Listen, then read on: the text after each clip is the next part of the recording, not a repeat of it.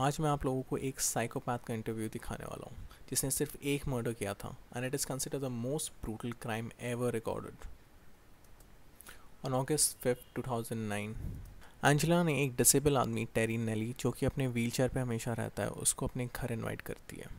She promised him lot of sex, drugs and alcohol और टेरी बिना कुछ सोचे समझे भेजे गए एड्रेस पे चले जाता है।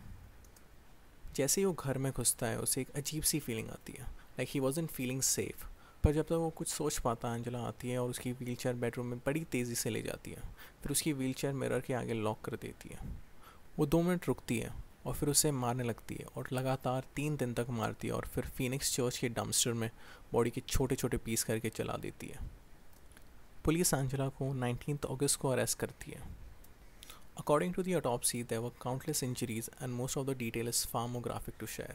जैसे कि टेरी को 50 बार नाइफ से मारा गया, उसके नाखून और दांत दोनों निकाल दिए गए और उसकी मौत सर पे 3 बार किसी हैवी चीज़ के मारने से हुई।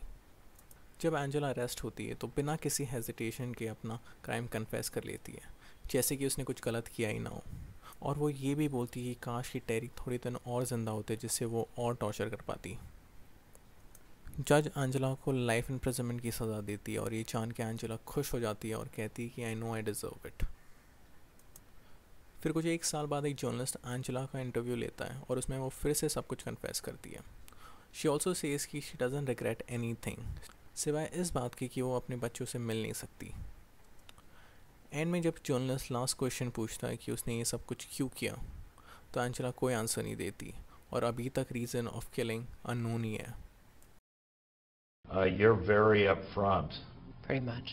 about talking about this killing. Right. You murdered this man. Yes, You tortured him. of course. There is no ambiguity, and there is nothing you want to. In court today, you said you're not here to pretend to be remorseful. Of course not. Why would I do that? Are you remorseful? Not at all. Why? Why would I be? Well, why did this man deserve to die? You claimed he was a snitch. Well, what proof do you have of that? He told me he was a snitch. He told you. On many occasions. But that really doesn't matter. Why did you guys want to kill me? Phoenix wanted to kill me. What's the difference? Everybody has a reason to kill. My reason might not be good to you, but your reason wasn't good to me. So...